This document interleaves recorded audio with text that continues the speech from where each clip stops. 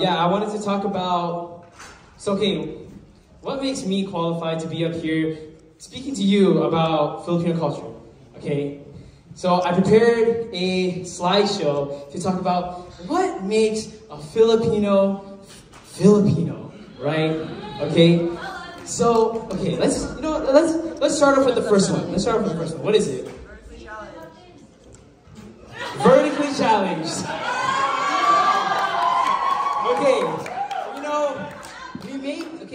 But here's the thing though. Think about it. We sing, we dance, right? We're smart, we're athletic. God had to nerf us some way. He had to just cut it off. And it's funny because I think just Filipinos are the culture in the world that just love basketball the most. They just love basketball. But God just thought it was so funny to just, hey, let's just make it short. But yeah, vertically challenged, that's got to be a prominent feature here. All right, next up we got had a perm. Okay, can you believe that everyone here is a different person?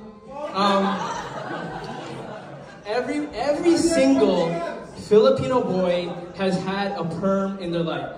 It's what I call a canon event. Okay? When you see a Filipino boy getting his perm in grade 7, you can't stop it, okay? This is what do you call it?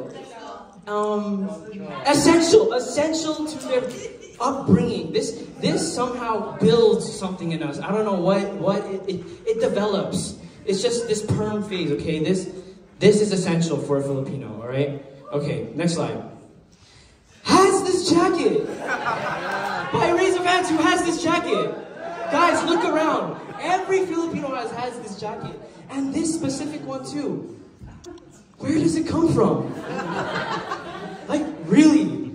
Where does it come from? I swear, I've had this jacket since I was a kid. It just spawns in our closet. Like, when a Filipino boy is born, or a female is born, it's the default skin. It's the main setting. That's the general setting, okay? This jacket right here, it just appears somehow.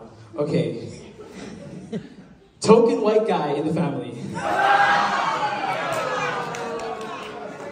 I don't know, but guys, listen guys. I'm from BC, and I've seen so many Filipino families in BC. I've been to Winnipeg, I've been to Ontario, I've been to Saskatchewan. Guys, there is a white guy in every family. How? I don't know, but you just know that some auntie got a green card, okay? So it's cool, I guess. But honestly, they're some of the coolest people ever. And when they speak Filipino back to you, it's just amazing. It's just like, you dap up your sister, hey, what's up? You dap up your favorite cousin, oh, what's good, man? Kamusta po? Oh, that's how they greet you. It's just, whoa. But anyways, moving on, we got, had this ice cream. This ice cream is delicious. You guys have got to try this. I feel like every Filipino kid has grown up having it. Next slide. No, you haven't! You've never had this ice cream because it's always food in it. Why? Why do our moms do that? I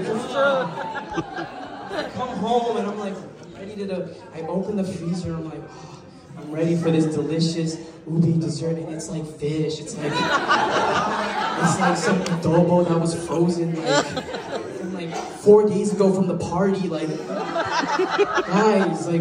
that's why I have trust issues now. I talked to my therapist about this moment here. This is quintessential for Filipino development. This right here, okay? All right, moving on. What we got? Yeah. Guys, this plate. It's so specific, but I'm not even joking. Every Filipino has this plate somehow. Guys, raise your hands if you have this plate. What? You know what? I was actually making this slide 1 hour ago, and I thought about it. Wait, okay, I haven't even talked to anybody. I just knew somehow, every Filipino has this way. God, where do you get it? Where do you get it from? Why do we all have it? I don't know, right? I mean, it's cool. It's like, this is like my childhood right here. Okay, anyways, moving on, we got...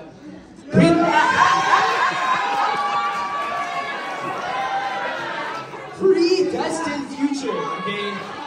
Okay, listen. Okay, I just want to know, by the show of hands, who here is in the Burman nursing program? Guys, look around you. Guys, look around you. It's all Filipinos. Any event you go to, just know that you will be the safest ever. If you had a heart attack, if you somehow get, I don't know, you fall unconscious, there's gonna be a Filipino nurse there. Put gold compress on his head. Elevate his feet. Elevate his feet. Like, there is a nurse in every. Guys, I saw a shocking statistic recently. It was like 80% of all nurses are Filipino in the US or something like that. Like, I was just so shocked. And like growing up, I didn't want to be a nurse. I told my mom, I want to be an artist. I want to draw. Who told you could draw? No, I didn't. Mom, maybe I want to be a comedian or something like that. Who told you you're Bunny? Do you see any clowns in our family? Your uncle's a nurse? Your sister's a nurse? Your dad's a nurse? And you want to be a comedian? Ay, nako. Sus Maria. Hey. Why can't you just support me? But, okay, anyways. Moving on. Has been to the motherland at least once. Guys, you can't be Filipino if you haven't touched it at least once, okay? And what's funny is my mom always over-exaggerates, going to the Philippines. She paints it as this sort of like, I'm sorry, like hellscape. I remember recently, because me and my siblings are planning a trip to the Philippines alone next coming Christmas, right?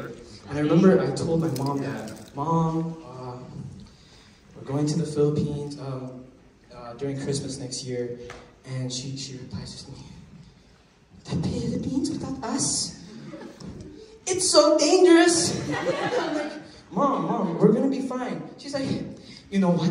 I heard a story that one day that there was this boy and his sister, and he got kidnapped and he got put in a van, and then there's another man that followed it, and then there's another van, and then there's a pterodactyl that came and picked up the people, and then there's Manny Pacquiao and he came and got the pterodactyl.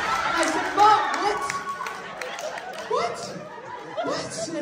And she acts like as soon as I step off the plane, someone tosses me a knife and welcome to the Philippines! Guard! Anyways, and that's another thing, they love over-exaggerating things. I don't know how many Filipinos in here have got their ears pierced. I have my ears pierced.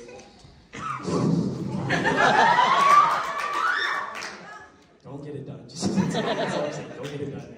Finally, kind, loving, and unmatchable hospitality. Every Filipino household I've been to, I have no clue who they are. They're my aunties. They're always asking me if I've eaten, if I'm full, if I'm cared for, what university I'm going to, how I am. They are some of the most loving people. And I know that some Filipinos here, parents have a hard time saying, I love you. And I know that's a universal experience, but they show their love through their acts of services. Through the meals they make you every day for lunch growing up. Through buying you gifts on Christmas. Through bringing you to Burman and maybe paying for your university. They work their butts off for you to be here, and that's their way of saying, I love you. And that's something I want for all the Filipinos here to never forget, that your parents love you, and that Filipino people are one of the best hardworking people in the world. So that is what makes me, us, a Filipino.